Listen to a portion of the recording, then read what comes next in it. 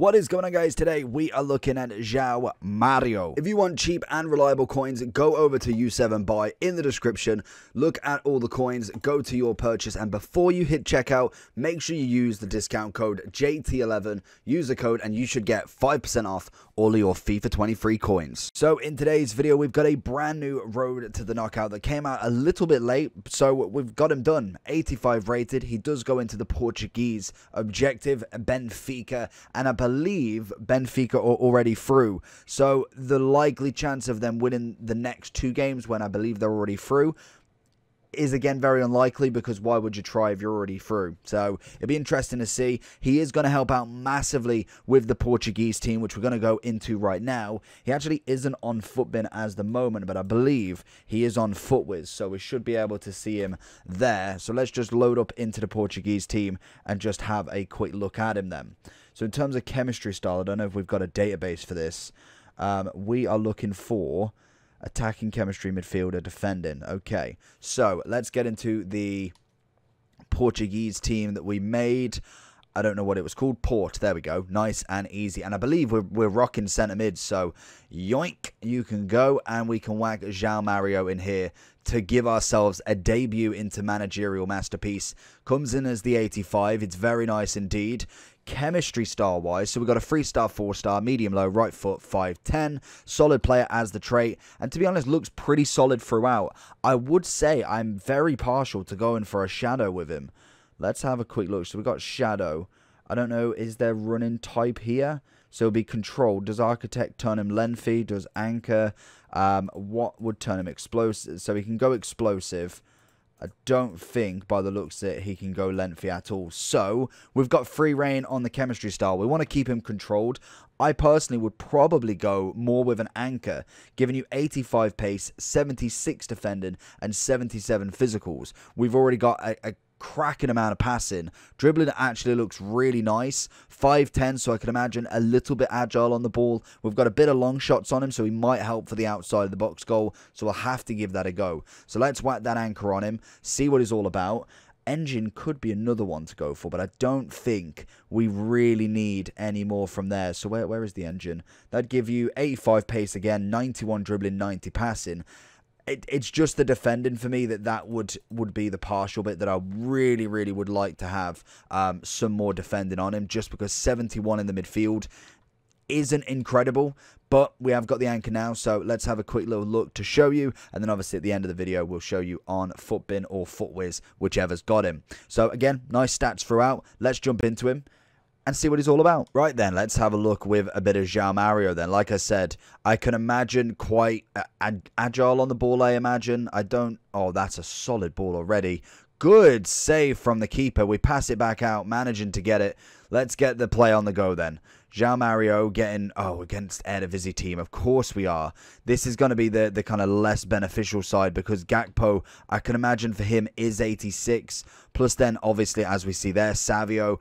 It's going to be a little bit of a grind. You will find more and more Portuguese teams. You won't just find Eredivisie. And hopefully we can get somebody who just has no thumbs, because it's just hard enough as it is. We've got him looking in the middle, though. Hello, a bit of Joao Mario in the middle. Passes it across.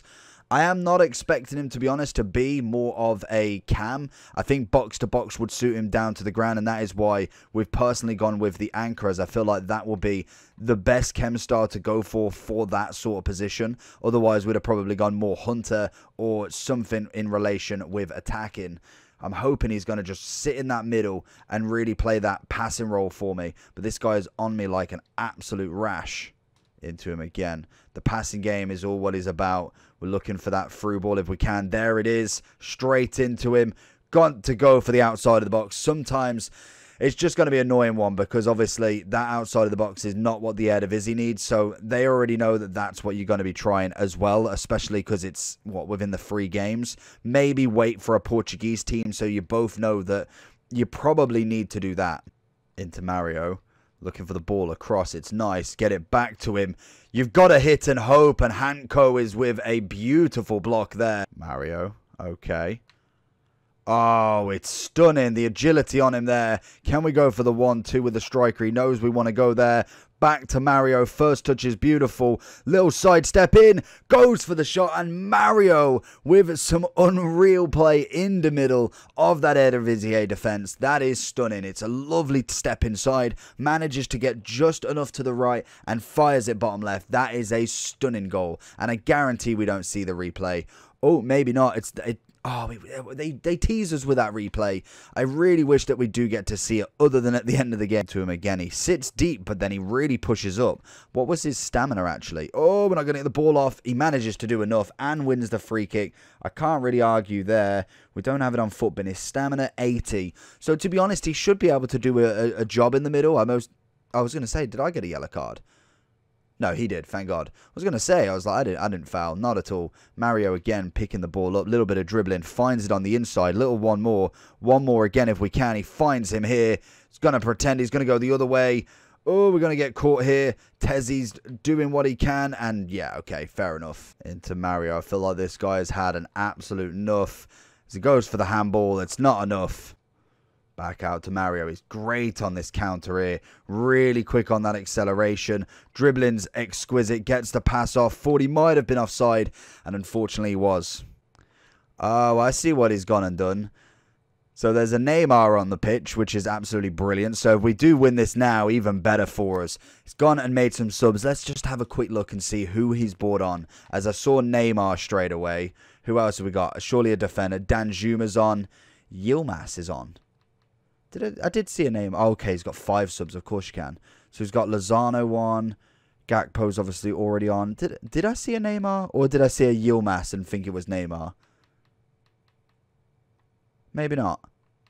So he's got a sub there. So has he only brought 2 on? Danjuma and Yilmaz. I don't know why I thought I saw Neymar somewhere. Mario, I'm seeing that ball. I can see that pass a mile off. Gonna let it run through.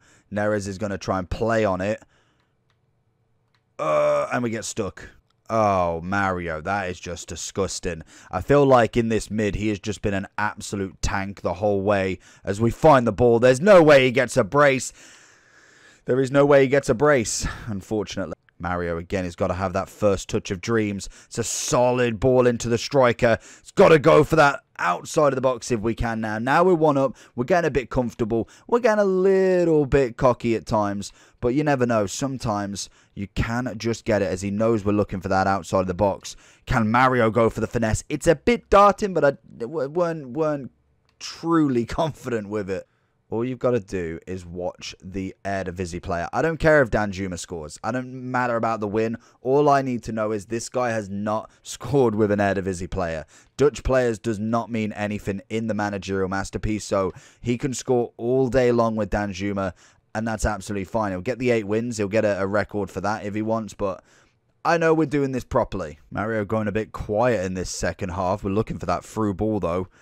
Gone a little bit tasty with it. He does seem to have gone a bit quiet. Obviously, 82nd minute, I'm expecting him to kind of be a little bit drained of stamina, as obviously we've used him a lot more than you would do in a natural game because we are searching for him. We're trying to see what he's all about. His passing up and down the pitch, as we see here, we get him all the way up. Little bit of a dribble. Oh, we got caught on the inside. I thought he might have fell for it fully. So as we see in this, we're going to do a quick one as we're on FUTWIZ. There isn't too much to go by here, but in terms of the Portuguese league, he has put himself as the highest rated non-hero / icon Portuguese player in this Portuguese league. 85 rated. He's going to help you out with Abel Ruiz as well as all of the other SBC objectives that you can do today.